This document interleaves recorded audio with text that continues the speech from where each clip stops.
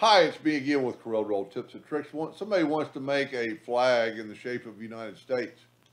You don't have to, uh, this is a pretty good quality image, but they're going to print this, so you don't have to do anything to it. You could vectorize it, but I don't really think you need to do. It's quite large and it's pretty good. But here's a clip art and you can see that it's bad. I've already made a copy of it like I always do. It's pretty big, but since it's black and white, I'm not going to reduce it. I'm going to just go outline trace clip art and trace it pretty good.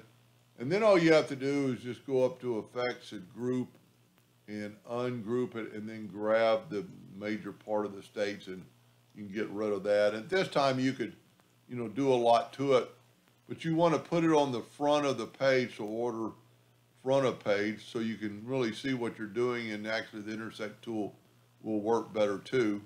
But this way you can kind of cover up and get as big a shape as you can possibly get out of it. And then you just have to select both and go up here to intersect, and voila, you have that. And like I said, you could do a lot with it.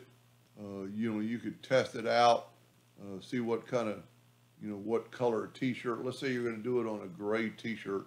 Let's just see what it looks like. Order back of page.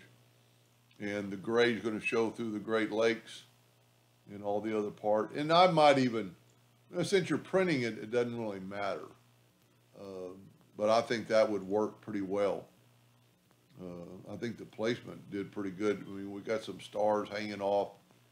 And if you needed to vectorize it, you could probably vectorize that. It wouldn't be too hard to vectorize that flag. Anyway, I hope that answered their question, and thank you for watching.